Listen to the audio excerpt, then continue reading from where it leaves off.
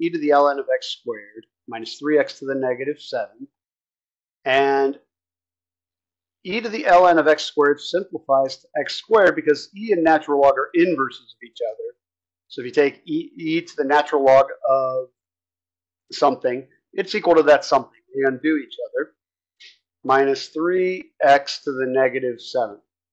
So this makes our derivative just a couple of power rules, which is derivative of x squared is 2x.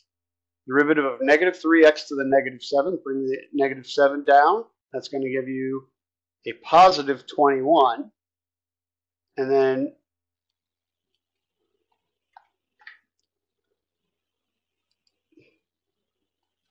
x to the negative 8. So if we want, we could write this as 2x plus 21 over x to the 8th. Now, let's take a look at this part of y equals e to the ln of x squared.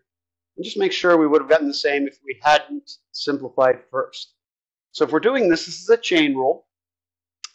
And so chain rule with an exponential, first thing you do is you leave it alone.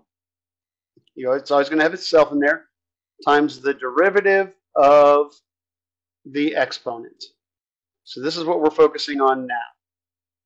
E to the ln of x squared times, so the derivative of ln of x squared, the derivative of natural log, this is a chain rule. It's always going to be 1 over what you're taking the natural log of, times the derivative of what you're taking the natural log of. So times the derivative of x squared, which is 2x.